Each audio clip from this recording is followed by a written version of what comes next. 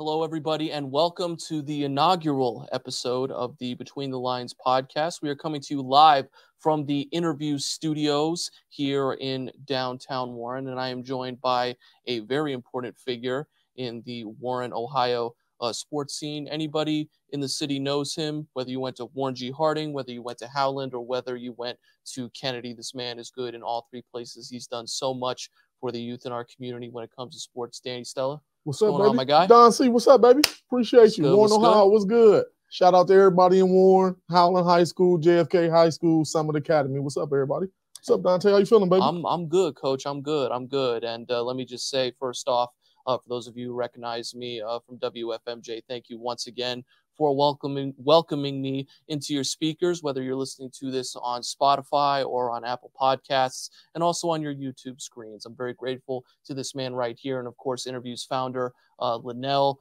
for allowing me to be a part of this great upstart media company. And this is a new experiment. We're trying to give people who love high school football in our area, because, you know, with the season coming up, it's such an integral part of the culture of living in the Youngstown area. We got a lot of storylines coming into this 2023 season, and let's get into it. Obviously, let's start with the defending Division III champions, the Canfield Cardinals. Now, of course, Coach, the Cardinals coming off an historic season last year. Only one loss, and that was to the Cheney Cowboys on the road at Rayan Stadium. But outside of that, their season was pretty much perfect. They were able to beat Bloom Carroll 35-14 in the Division III state championship game in Canton. Now, of course, quarterback Brock Lowry, he needs no introduction. He is in Bloomington right now getting ready for his season with the Hoosiers. He's gone. And also wide receiver Jack Davis and Gavin Ramon. And also, first of all, if any of us, whether it be me or Coach, get your names wrong, please let us know. We apologize, and please let us know via email or any way you can get a hold of Interviews, and we will definitely correct that. And more importantly, we apologize to the families. We mean no disrespect. Absolutely. But if we're wrong,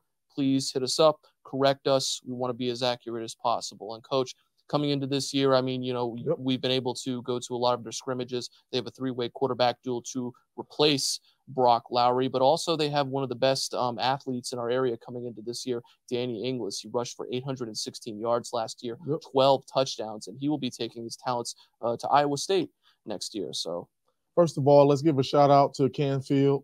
Congratulations on the state championship last year. Congratulations to Coach Mike Pamplaski. Absolutely.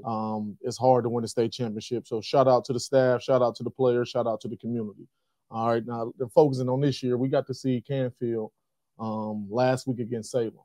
The one thing that stick out when you look at Canfield, they're big. They're big, they're strong, but they got a right mix of strength, bodies with some athletes. You look at Danny Inglis. He got good straight line speed at tailback.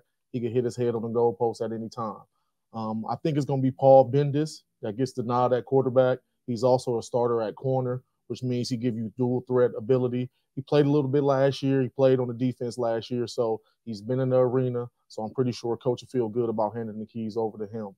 When you look at them up front, they got Vince Luce and Santino Coca. So you got two experienced, big, nasty, tough bodies to lead you up front offensively and defensively. Two kids they got that a lot of people don't talk about. When you're watching Canfield, I want you to watch out for two people. Number 2, Jake Snyder. I think he legit 6'6", Dante. Big receiver. So when you get inside the 25, you get inside the 20 in that red zone, he's a threat. And then you look at junior Angelo DeLucia. Once again, sorry if we messed up the name.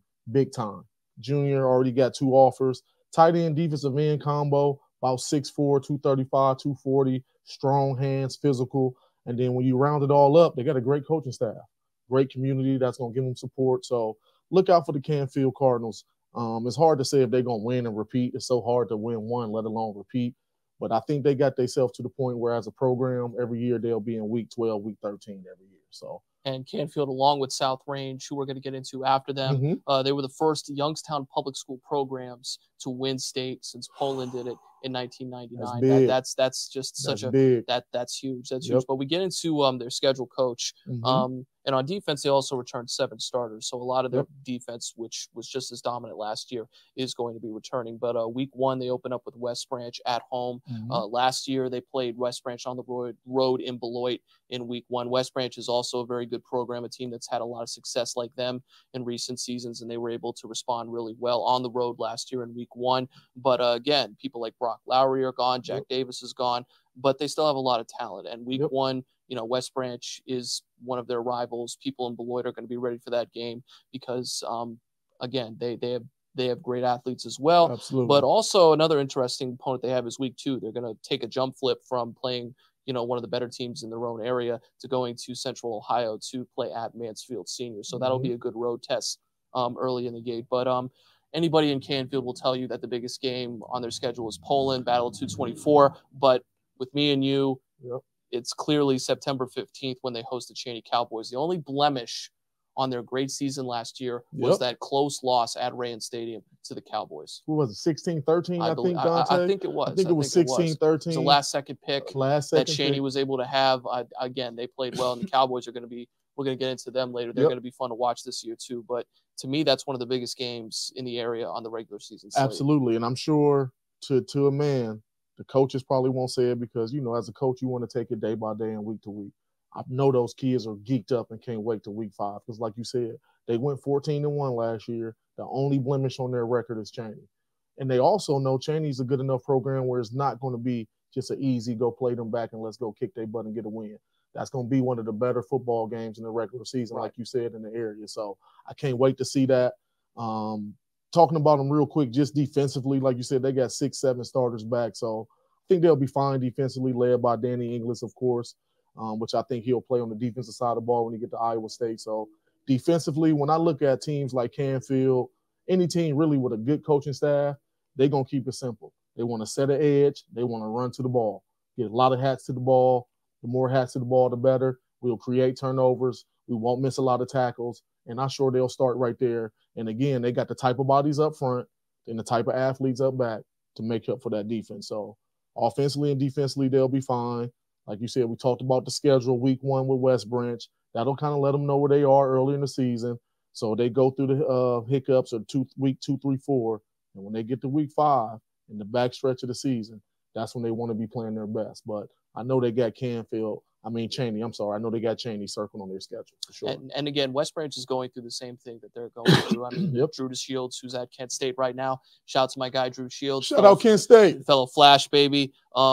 He is at Dick Stadium right now getting ready for the season. So West Branch is going through the same thing they're going through. So that's going to be one of the best games in our area going into week 1. But let's shift gears to the other team that was able to win state last year. And ironically, a team right down the road from Canfield, which is the South Range Raiders. Now, they were able to beat Ironton 53-27 in the Division 5 state title last year, right before Canfield took the field. One of the biggest storylines of the offseason is the retirement of the Hall of Fame great coach in Dan Yeagley. I was able to interview him a lot when I was at WFMJ on their path to get to the state championship. He's just a great football mind. And again, congratulations to Coach Yeagley on a great career, Hall of Fame career. Congratulations, Coach. But they have somebody who's been in their program for a very long time as a player and as an assistant for a long time, and that's Dave Rock. He enters his first year in North Lima as the leader of the Raiders, and he inherits, a team that has known nothing but winning, even before they won state. A program that has known nothing but winning in the past 5 to 6 years. Because, Coach, before I let you get into it, they have not lost a regular season game since October 4th of 2019. That's pure dominance. It's pretty crazy. It's almost, it's pure dominance. It's hard to even believe. But like I talked about with Canfield, I'm going to say the same thing about South Range. First of all, congratulations to Coach Yeagley. Congratulations on a great career. Congratulations on winning the state championship and going out the right way. Congratulations to the team last year, community coaches, everybody. You guys had a great year. But going into this year, it's probably going to look a little bit different for a lot of those people that go and watch South Range Raiders play football. But the best part is, like you said, he's handing the keys over to somebody who knows what the program is about in and out, through and through. Coach played there, was a great defensive coordinator underneath Coach Yeagley, and now he's ready to take the program over. So I can't wait. I'm excited for Coach. I don't know Coach very well, but I know when you in that program and you from that community and you played in that high school, I know that's very exciting for him. So, Coach, shout out to you, Coach. Good luck this year. I know we don't know each other a lot personally, but I'm rooting for you, Coach, and good luck this year, man. And again, congratulations to the Raiders last year. Absolutely, Coach. But before we get into their schedule, we talked about, losses that Canfield has, but you look at like what South Range is losing, and take it from me, someone that shot a lot of their games last year, someone that did a lot of their coverage on their way to state. This offense was one of the best in the entire state, and it was because of quarterback Billy Skirpak, Shane Lindstrom, Aiden Leone, and J.D. Krause. This was an absolute unit of athletes that could just, once they get the rock, they could just take it down the field and score. It's just pure offensive domination. And they come into this season like Canfield. They have a quarterback competition, but it's a two-way race. But they also return running back Blake Ewart. He was a 1,000-yard rusher last year, 13 touchdowns, just as critical to their offensive success as those people that I just named. But also defensively, again, their defense was just as dominant as their offense. There were 3 of 16 teams last year that were able to score more. There were only 3, only 3 of 16 teams last year that were able to score more than 14 points, and they have 4 starters returning on defense, so they're going to look very good. Number one, like, they lost a lot of firepower last year. They were deep and loaded. This year, they got Blake Ewart coming back. Watch out for Aiden Dominguez. I think the offense is probably not going to be as explosive as last year. I mean, how could you be when you lost that many talented bodies? Plus, you have a defensive head coach. Absolutely. Plus, you got a defensive head coach. So I know he more so want to play probably to the run game, which this year's talent and roster they have, it fits perfect. Watch out for those 2 guys. Again, Blake Ewart, Aiden Dominguez. I can see them being a 1-2 punch in the running game and really kind of carrying the load of the offense until whoever's the quarterback gets his feet wet. And I know they have some athletes outside, but like you said, you got a new coach, defensive coordinator, defensive background. So he's not going to want to get out there and just air it out a lot if he don't have the quarterback he can trust. So expect those 2 horses they got in the back to be able to carry the load. And it's South Range. They built the program up. They're going to be fine. They're going to be tough. They're going to be well coached. And they're going to have playmakers. So be looking out for the Raiders. Again, it's hard to say if you can win it again. That's too tough. But I expect them to be in week 12, week 13 almost every year now. So now let's just get into their schedule. Now, if now, Coach, everybody says it's easy to say, oh, when you're a state champion, people are going to be gunning for you the next year. But if a schedule really reflected that saying, it would be South Range's schedule in 2023. They open up at Springfield. Now, Springfield, they're another program that's seen a lot of success. They had back-to-back state championship appearances in recent years. So, and they're going to be going to New Middletown to play them. That's going to be a hostile environment on the road. And it's going to be interesting to see how the Raiders respond in week 1. That's going to be another intriguing matchup in week 1. And then right after that, they play Green at home. They open up the newly renovated stadium that they have. But Green's a team that's given Youngstown area opponents, problems, for a while. So that's going to be an interesting matchup in week 2. Then they play Warren JFK at home. We're going to get into the Eagles later, but they're going to play another team that's had a lot of success in recent years at home. That's going to be a very highly anticipated matchup. And the big thing when I look at the Raiders schedule, Coach, is their next games after that, the next 3 games, they open up NEA play. Their first 3 NEA games are all on the road, at Lakeview, at Struthers, at Poland. That's going to be very tough. That's going to be tough. And I guarantee you when Coach comes out of those 3 weeks, he'll know exactly where his team is, exactly what they need to get better at. And he also know their identity. Because when I looked at their schedule, also, Dante, that stretch really sticks out to you. But again, I know Coach, he's want to take everything a day at a time and a week at a time and kind of build to that. And when you come out of that 3-week stretch on the road against those 3 teams, you're going to know exactly where your team at, where we need to get better at, and what's our identity. So that's going to be an exciting time in the Raiders community, and that's a big-time schedule. And then also, again, I think I said this earlier, they play Niles on the back end. I'm not saying Niles is going to be a state champion or anything like that. But now this is probably going to be one of the better, most talented Niles teams they had in a couple of years. So I even expect that on the back end of the schedule to be a good game. So shout out to South Range. They got a hard schedule. Like you said, when you win a state championship, that schedule goes up and up. But they built the program up to where they can handle it. I'm sure they're excited about it. And it's going to be a big season in Raider country, baby. Absolutely. It's going to be a great season for 2 defending state champions who represent Canfield, the city that cares, as they say. Absolutely. And when we come back, we're going to take a short break. But when we get back, we are going to talk about one of the most talented teams, arguably the most talented team in our area. Absolutely. Maybe. The Austintown Fitch Falcons. Don't touch that dial. You're watching Between the Lines.